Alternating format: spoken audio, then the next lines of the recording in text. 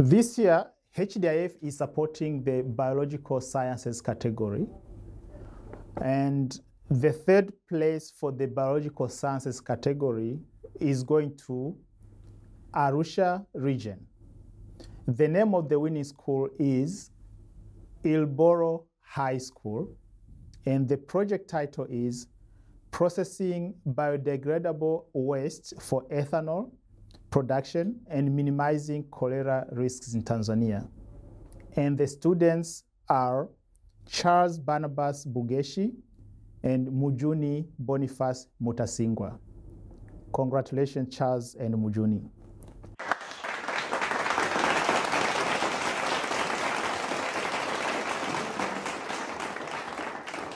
We are students from Ilboro High School, and our project title was Processing Biodegradable Wastes for Ethanol Production and Minimizing of Cholera Risks in Tanzania. Alongside that, we also might produce the ethanol that is being used as fuel in school laboratories, also a product for making sanitizers. We wisely thank the YST program and sponsors for giving us this opportunity and manifesting our ideas. Also encourage our fellow youth to participate in this. Bravo YST, for God and my country.